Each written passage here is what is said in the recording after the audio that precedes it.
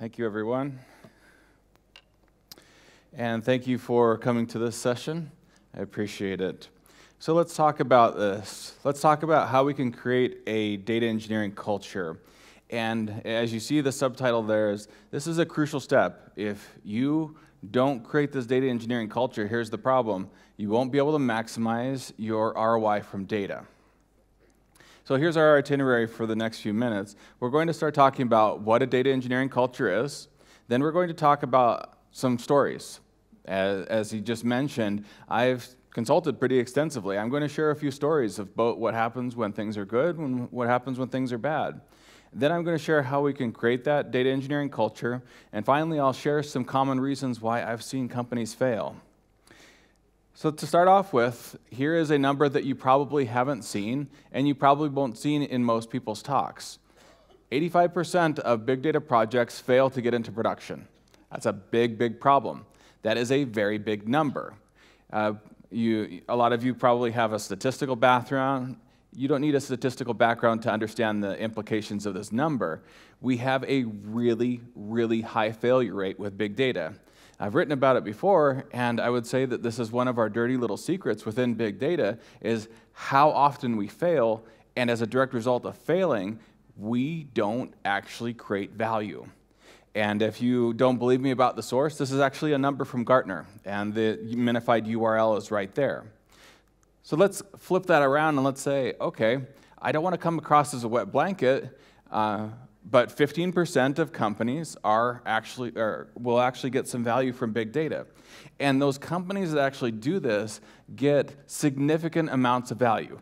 The business value that you can get from big data, from being able to process your big data, isn't just let's say a 1x or a 2x ROI. It's actually far more than that. We're talking about 10x, 20x, in some cases 100x value that they get from being able to process their data. But, and that's the big but, we have to get into production first. We have to be one of those 15% of projects that actually make it into production. So given the two ends of the spectrum that we just talked about, the 85% failing, the 15% being successful, how do we get to that 15% of success? Well, we have to create a data engineering culture, and that is exactly what we're talking about in this session. How do we create this data engineering culture? Well, first, let me define what I think a data engineering culture means. It means a culture where the value and importance of data engineering is recognized at all levels of the organization, and that all levels is actually key and important. If you're a data engineer here thinking, oh yes, I understand the value of data, I understand that data engineering importance, hey, that's easy. I'm preaching to the choir at that point. You're here at this conference.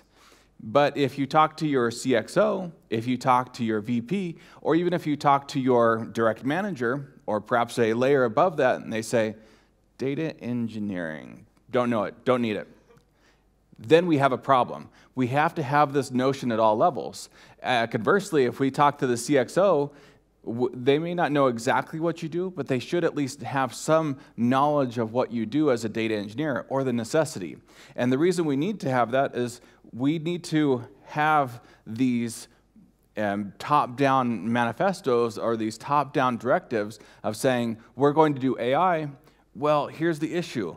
In order for you to do AI, in order for you to do machine learning, you do require that data engineering first.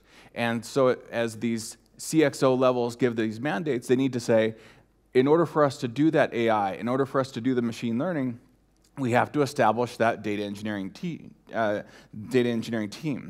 So here's a manifestation for perhaps you as a manager, perhaps you as an engineer, or even a data scientist. One of the manifestations is the right ratio of data scientists to data engineers. I can give you a range, and generally your range is 1 data scientist to about 2 to 5 data engineers. At some companies, there is 1 data scientist to 0 data engineers. That is a really out of whack ratio. Those sorts of ratios are going to give you problems because there are no data engineers, and we'll talk about that, what that means. Now, what we really want to do is we need to have enough data engineers behind our data scientists to support them, and in order to support the data products. And we're going to see a visualization of this in just a second. And here's another visualization of what I'd like management and managers all over the world to know. It's that early success or early failure of big data projects is mostly management. It is a management issue, where if you were to talk to most managers or perhaps to most teams, what they would come back and they would say is, we failed because technology X didn't do something. The technology didn't do this, the technology wasn't fast enough. Well, the reality is that the technology was not even the issue at that point. Usually these teams fail at a point before they even hit a technical issue. Because yes, there are technical issues, there are caveats, there are problems with these open source technologies, but teams aren't hitting them yet because they aren't even in production to hit them. That's the issue. And so what we have is we have a problem where generally it's the management that's causing or the root of these issues. Here we can see management there being the blue, and we can see that team creation is where we hit a lot of the problems. The project start is where we hit a lot of the problems. It's only after that first release that we then move off into saying, hey, this is now, we have proved out the team. We actually have a correct team. We actually have the right people. We have the right people in the right seats, for example. And we prove that once we do our first release. As we do our second release, as we do our nth release, then we see that we have the right people. But up to that point in time, we don't know if we have the right people. And this is why we have that management being responsible. It is management's job to find and put the right people in the right places. Some people say this is putting the right people in the right seats on the bus. Well, when management fails like this, the management team has not put any data engineering people into the seats on the bus. They say, we're going to do data science, we're going to do AI, and it's just 100% data scientists. That's the wrong issue. That's an issue where management set the team up wrong. And why is this? Maybe this is just Jesse's crazy ideas. Well, in looking around for this and in researching this, I found that Google actually had talked about this same issue. If you don't believe me, there is the minified URL right there. So if you ask a data scientist who has never been in the real world, never worked at a company, or if you talk to a company, a CXO who doesn't understand what a team looks like, what does a data scientist do? Well, they create machine learning models. They create these artificial intelligence. How much of their day do they spend that? Well, 110% of their day is spent on creating this. Well, if you talk to a data scientist, what do data scientists who've been in the real world say? Oh, well, I don't spend that much time creating that model, and it's because I have to spend my time on all these other things. And this is the exact diagram that Google created. If you look right there, that black box is the small amount of time spent by a data scientist on the actual machine learning model. It's all this periphery stuff that is what soaks up the data scientist's time. And the biggest issue is that data scientists may not be the greatest people or the greatest usage of their time to do all these periphery things. As I'm doing case study research for a book that I'm writing, and one of the things I'm finding consistently is that the highest performing teams have realized this and have their data engineers handling the periphery or these other things, these other parts of data science that is required for data scientists, so that the data scientists aren't spending their time on this. So why would you want to create this data engineering culture? Well, companies that don't have their data engineering in place are going to underperform. And maybe your company's in this situation. You may be sitting there thinking, but we have a data engineering team, and we have a data science team, and we have this data pipeline. Well, guess what? You may be only getting to a very, very low level of value because you may not have all of the right people there. You may actually be underperforming on what is actually possible. And I hit this pretty often, whereas when I work with a company, I'll be able to see they're not doing this, and this, and it isn't just this technical issue, it's also a business issue, it's also a utilization issue. Or they may actually just outright fail. There may be several different levels. And these companies may not actually realize that they're underperforming. These are the worst types that as you talk to them, they say, hey, yes, we do have our data, we have productionized this, we have productionized that, and then they stopped. Instead of actually iterating, and that is how they're going to keep from underperforming. One thing that I try to tell people is, you've come to conferences, you're at least at this one. One of the issues with conferences is that a data scientist will come up and say, hey, this is what we did. I'm at company X, this is what we did. How many times have you ever seen a company doing a case study actually say, or a data scientist say, and I'd like to throw out some thanks to the data engineering team who made this possible? Have you ever seen that? I've sat through a lot of conference talks, I've sat through a lot of case studies, I've seen it on very, very rare occasion. And part of the reason for this is maybe the person giving the talk either forgot, or sometimes, especially the companies in the San Francisco Bay Area and Silicon Valley, it's just assumed. For example, when I walked up and I started doing some of my interviews with these companies, and I said, hey, did you know that some companies don't have data engineering and don't recognize the value of engineering or data engineering? It's complete news to them. It's completely crazy because they realize the intrinsic nature of and the symbiotic relationship between the two parties. That it's crazy that you would try to do machine learning or artificial intelligence without having your data engineers behind them. This is so important. So the reason I bring this up is as you hear these case studies, somebody may not have specifically said, and this is only possible with data engineering. So I'm bringing this to the fore. And to do this, I have created this meme. You may have seen it. I would love to come into a company and see this meme up there. And you may be familiar with the myth of Atlas in Greek mythology. Atlas was responsible for holding up the sky or celestial spheres or whatever you want to call it. And in many ways, our world would not exist if it weren't for Atlas holding up the celestial spheres. It would be a very different thing. And I liken this to data engineers and data scientists, that relationship, where data science is only made possible because the data engineers really hold them up on their shoulders and enable them. And this is what is really important about what data engineers do.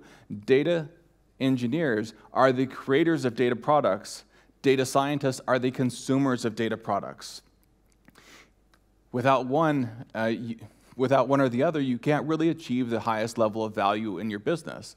If you don't have a data engineer creating the data product, then your celestial spheres, your world crashes down. You can't create that business value.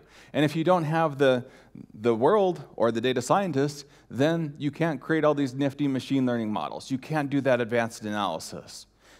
The two are interrelated. If you want to read more about that, I have the minified URL to a post I wrote talking more about this. And it's called Why a Data Scientist is Not a Data Engineer. And I go through some very specific examples of my experience over time showing here is why a data scientist is not a data engineer.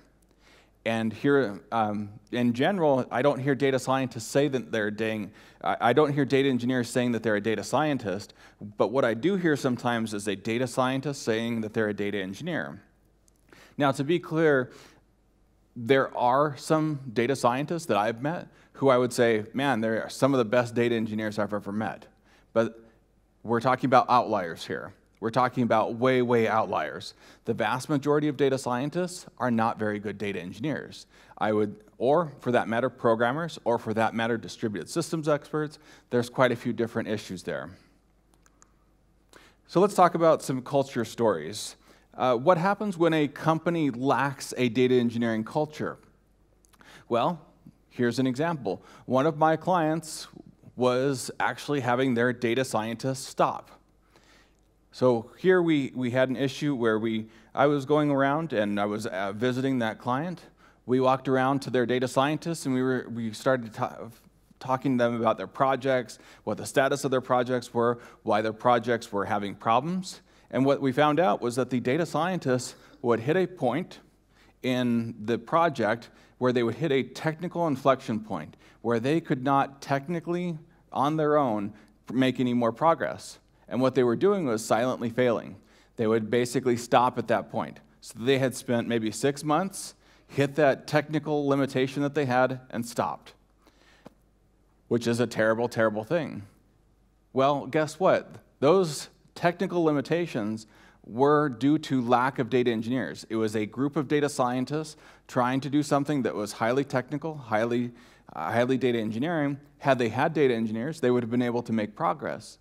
In pretty short order, we walked around and started totaling up the business value that was being dropped as a direct result of this. And we hit $30 million, $40 million US very quickly. That company was leaving millions, tens of millions of dollars on the table because they lacked a data engineering culture. And they were spending all sorts of time and losing all sorts of time for their data scientists. And as a direct result of not having any data engineers, data scientists are not very good at doing the data engineering work. It's just the nature of that beast. So one of the manifestations here is that, hey, some of these tasks, virtually impossible, or it just isn't a data scientist's ability or training or knowledge base to be able to choose the right tools for the job. I've hit a lot of companies where I'll talk to the data scientists, and the data scientist will say, hey, X is running slow. This particular thing I'm trying to do is running slow. Well, it's very clear that they're using the wrong tool for the job, but to them, they're using the right tool for the job. This is why you need a data engineer. A data engineer would think about the system that they're using, the tool that they're using, and say, hey, you're using the wrong tool altogether. The issue there is that data scientist was taking about an hour per, in that case, query. Well, that query should have been taking a second or less. As a direct result, those data scientists were incredibly, incredibly inefficient. They were doing nothing every single day because it took them too long to hypothesize and turn around a hypothesis. It wasn't the data scientist's fault. I believe it was management's fault for not recognizing that and getting that data engineering culture in place. And that was why I was brought in. So let's flip it around. What does it mean when we have a data engineering culture? In this case, we have the ability to accelerate things. We can actually accelerate our data science. As you think about these two skill sets, they're different. That was the whole reason for that post. That on the one hand, we have data science, and with the other hand, we have data engineering. And there's a common misconception where most management, even to an extent, data scientists think, hey, I can code, therefore I'm a data engineer. Well, the unfortunate thing is that their level of coding is not there. Their level of coding is not at the high technical bar that's needed to be a data engineer. So by having that data engineer in place, we're actually able to turn around those queries much faster. We're able to find the right tool for the job. We're able to make our data scientists either much faster, much more productive. There's a lot of things that we can do there. Another thing is that we can use our data engineers to democratize this data. You might have heard this very often, this term used, companies want to democratize their data. Well, by doing data democratization, it's a buzzword that management has kind of latched onto. Hey, if we put the data out there, then people will just come and analyze it and we'll find this incredible ROI.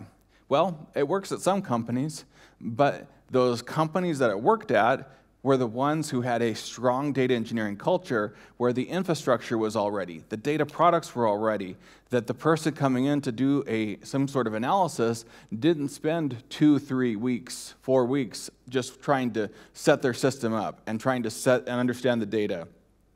They were able to get in, very quickly see what was happening, have the data engineering team help them with that, and as a direct result, here's what our manifestation looks like.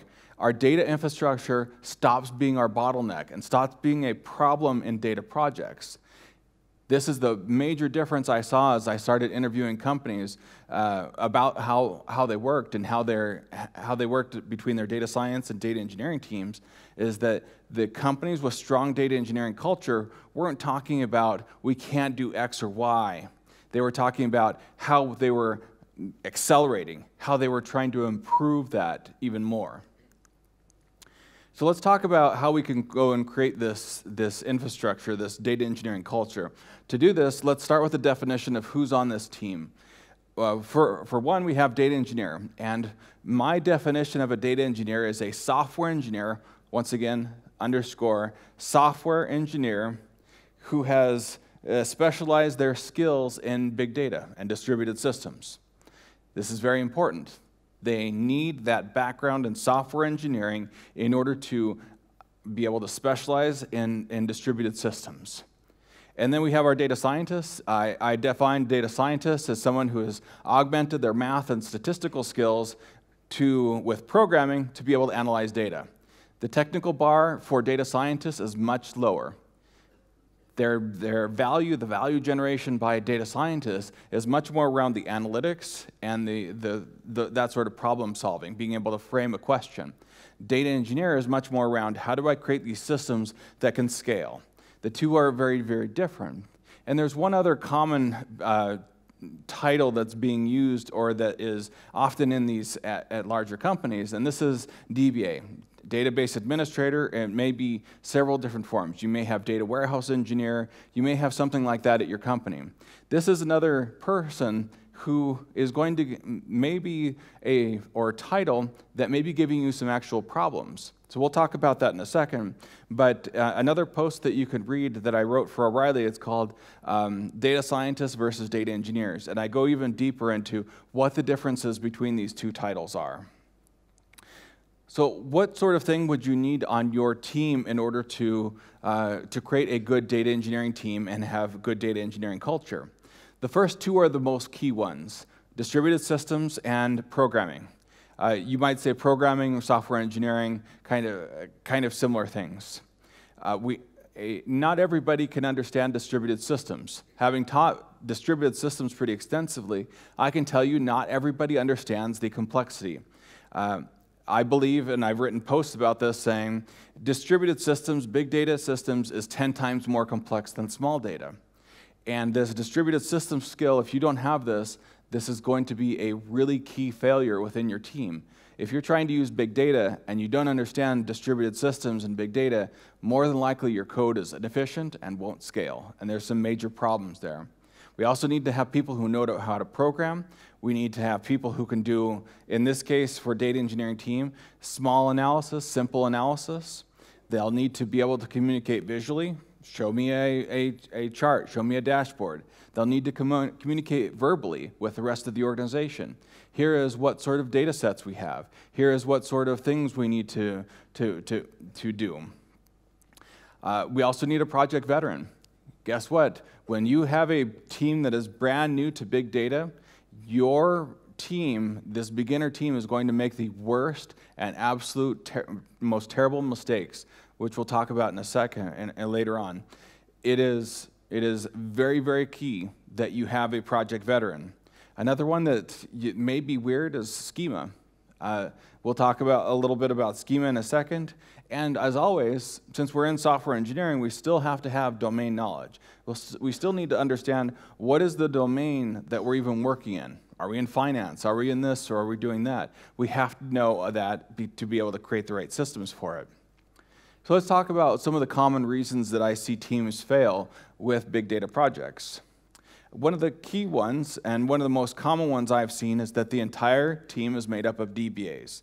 Now, DBAs, this is kind of my shorthand for any SQL-focused title. This is data warehouse, this is database administrator, this is quite a few different titles, but ETL developer, SQL developer, very similar titles, okay?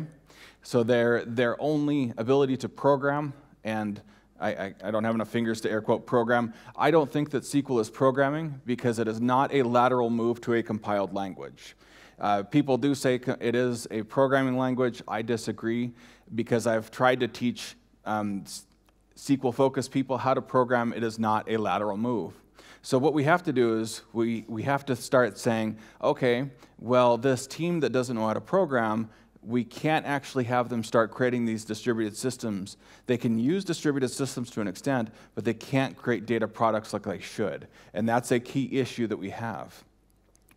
In management, and this is usually a management failure, it's usually management thinking, okay, we're going to do a big data project. Let me look around the company. Okay, looking around the company. Hey, there's this team that does a lot with data warehouse. That's the one. We're going to locate our big data project right there in data warehousing. And so they'll think, hey, it's this logical extension. I'll just put it there. But it's not. I've worked with far too many teams, far too many data warehouse teams to be able to say, hey, your data warehouse team is the right place to put your big data project. It is not. Do not put your data warehouse your big data projects in your data warehouse. And the reason for this is twofold. One is that complexity increase that I just mentioned. I wrote an entire post on O'Reilly talking about why big data is so much more complex, and it is right there. Another thing is that it's not just a skills gap. Skills gap meaning, hey, the person has the ability, they just haven't had the time to acquire this. No, it's actually, they're not able to acquire those skills. They're not able to acquire the programming skills, and they're not able to understand the systems creation. And these two is a double whammy where that team can go nowhere. I've seen far too many big data projects go nowhere because they were located in the data warehousing project or the data warehousing team. Another common reason for failure is that they're just set up for failure. Once again, it comes back to that complexity. Management does not understand this 10x complexity increase. And so what they'll do is they'll create this beginner team. They'll look around the company, cobble together a bunch of beginners and say, okay, beginners, go learn this big data thing and we're going to be successful right out of the gate. Well, hey, even if you have really smart beginners, it's still going to take 6 months. I've seen it take as much as a year for pretty smart people, intermediate level people, to be able to feel comfortable with this. Personally, I have a pretty decent background in distributed systems before I went into big data. It still took me about 3 to 6 months full time to really feel comfortable with it. So it is a non-trivial amount of time. It is a non-trivial amount of things to deal with. And one of the manifestations of that complexity is that you're not just learning one technology like you were with small data. Maybe there's 3 or 4, maybe there's 2. With big data, you're having to deal with 10, 30 different technologies just to get a solution together, just to get your data pipeline out. And that is where one of the key differences. So I was talking about one of the issues with case studies. As you watched either case studies at a conference or perhaps on YouTube videos, they leave out a lot of things. So if you ever see somebody who's talking about how successful they were, how just right out of the gate they just nailed that big data project, well, what they didn't tell you is a few things. How much expert resources were they provided? Was there a consultant or a team of consultants that were on site and they're there to take that credit? Hey, that's a big deal. That's an important thing to know. Another thing is if they didn't have that team, that consulting team, what was the starting proficiency? Was this a lateral move? Were they a bunch of MPP experts already, and they started learning big data? Did they already have this massive background in distributed systems? Or were they small data and went to that big data? That's a very different level and a very different lateral move. Is it completely lateral, or is it way up? Was there a 10x complexity increase for the team, or was there a 2x complexity increase in the team?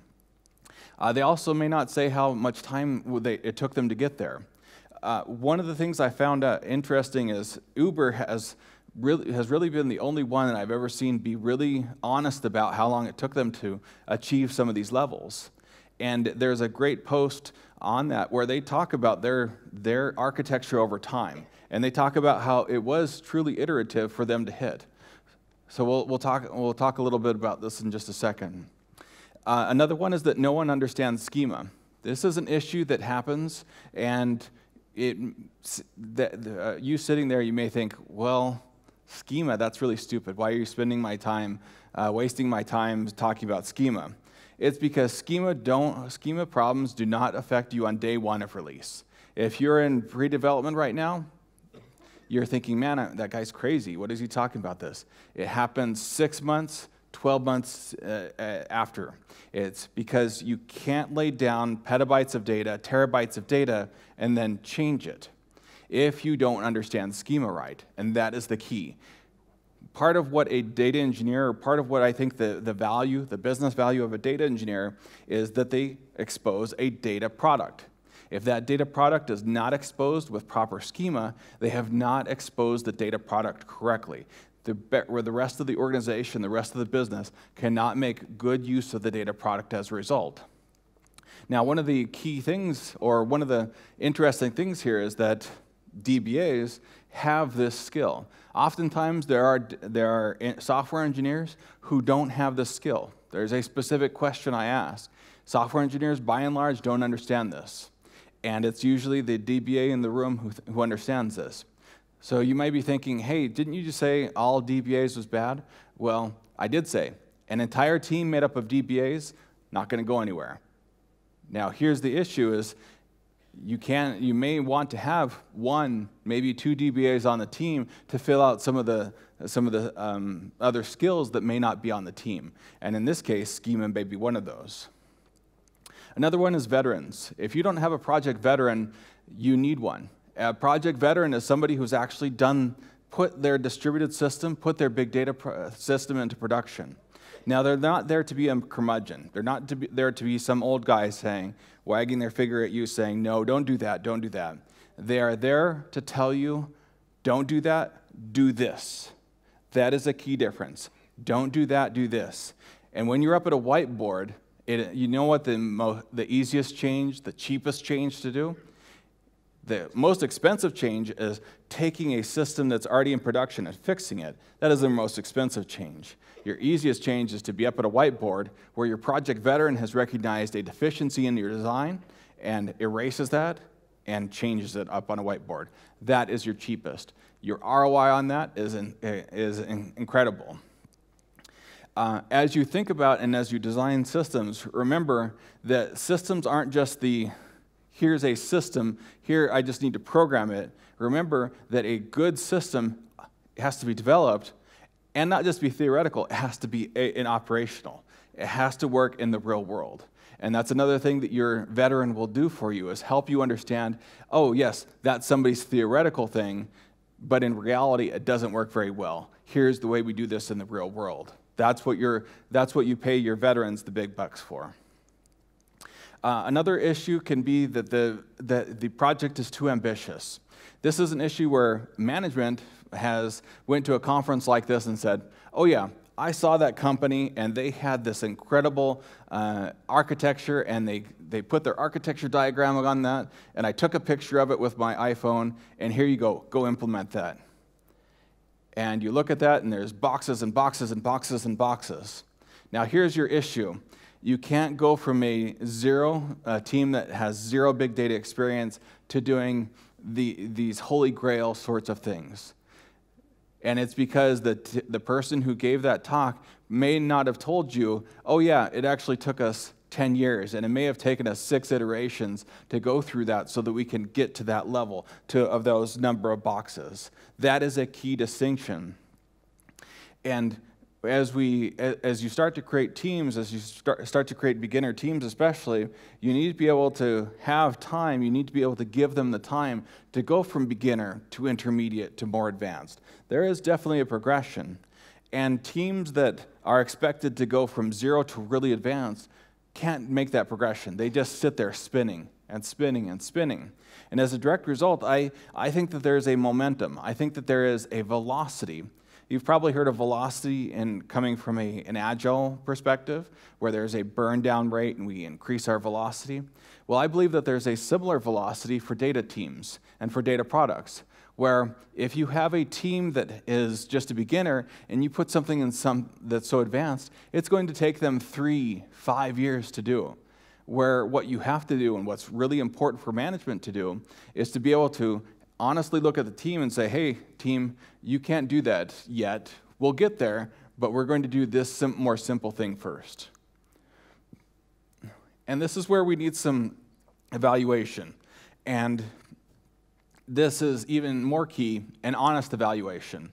You may have hired these people. These people may be your friends. But you need to be able to honestly say, honestly, does your team have the skills, list of skills that I just had, the abilities, the use cases well-defined, the resources? Those resources are anything from training to consulting, all sorts of different resources, actual people, actual butts and seats. If you want something this big and you only have one person, two people to do that, guess what? You're not going to get something this big. You're going to get something this big. Then we have gaps. Well, what sorts of gaps are there? I've mentioned these gaps, but this is another thing that takes some real honesty to do. You honestly have to be able to say, does your team have a skills gap where it is possible for them to acquire, they just need some time and resources to do that? Or is it an ability gap where on their best day, they can't get there? They'll never be able to learn how to program. They'll never be able to understand distributed systems. This is a really tough call that you as a manager will have to make. Another thing that's important is that data engineering teams aren't just made up of data engineers. They're predominantly made up of data engineers, but there may be some other titles up there. If you'd like to read more about that, I wrote a book called Data Engineering Teams. That's the minified URL if you want to read that book.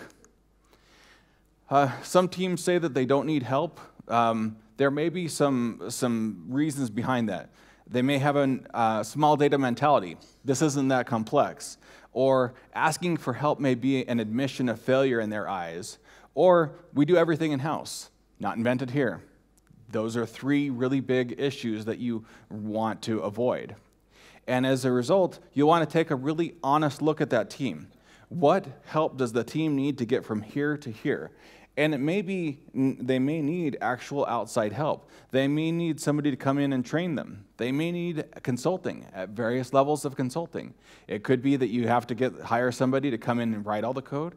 It may be that you need somebody to come in and tell the team how to write the code or some architecture review, or you may need actual mentoring. You may need somebody to come in and help sort out a whole bunch of issues and help you do that. Help you accelerate in that way. So when should you fix a big data problem? If your team is experiencing problems, when should you fix it? You should fix it as early as possible, because the earlier you fix it, the cheaper it's going to be. However, it's never too late to fix things. It's just going to get more and more costly for you to fix them. So with that, I will open it up for a question. And if you want to ask your question in Spanish, I speak Spanish as well. Como gusten.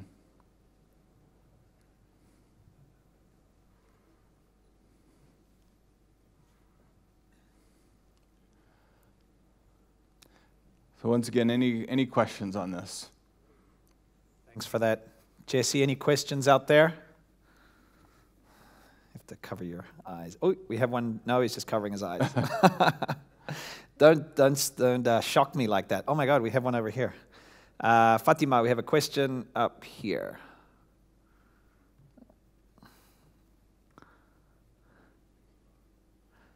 Keep your hand out, that's it.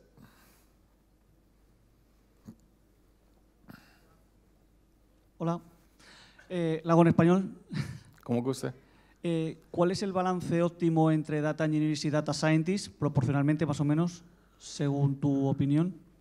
So the question was around the proportion of data scientists to data engineers. I wrote about that in my data scientists versus data engineers post. I believe that ratio is 1 data scientist to 2 to 5 data engineers, simply because the vast majority of what's being done, as you saw from that Google thing, is the majority was around the data engineering part. It is not around the data science. Okay, any other questions out there? Spanish or English? Wait, I think that's us. All right, well, thank you very much, Jesse. Thank you. Give a round of applause for Jesse.